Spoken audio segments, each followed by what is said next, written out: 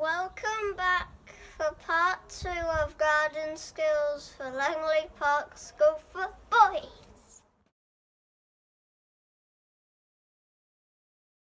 Okay, drill 1 today is to do with offloading. We're just going to be in a V-sit position, receiving a ball on one hand and passing it back with the same hand. Start with a football if you've got one, or rugby ball. The feeder's just doing it at different positions, and each time you've got to try and do it with one hand. Do about 10 to 15 in one hand. It's quite good for your abs as well. Okay, now for done.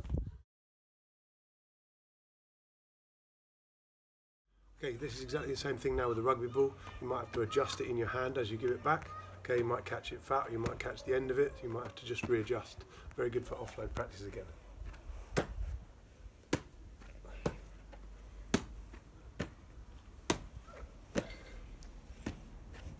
Again, so try and actually catch it in your hand, and then do about 10, maybe 15 on each hand, and then swap. Okay.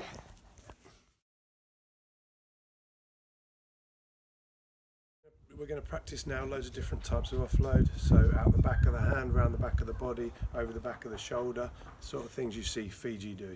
Here we go. Go a bit further back. So your partner stood about 3-4 meters away.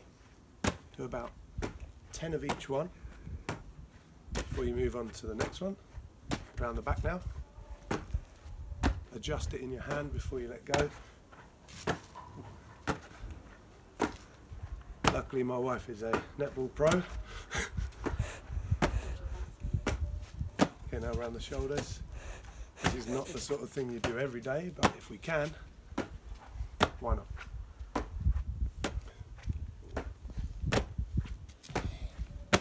Okay, have a go at that one. Okay, really simple one, but one that the beginners will want to practice, and it's just practicing spinning the ball. So just literally doing this one way and then the other. This is the precursor to be able to pass the ball a long way. Okay, the outside hand's doing most of the movement. The inside hand is just using your thumb, so your thumb's doing a little bit of work. The outside hand's doing most. Try and have your hands around the middle rather than on the ends. So you should be able to go right or left depending on which way you want to do it. So there, one way and the other way. Easy. Try that. Hope you find that useful, and keep improving, stay safe and stay at home.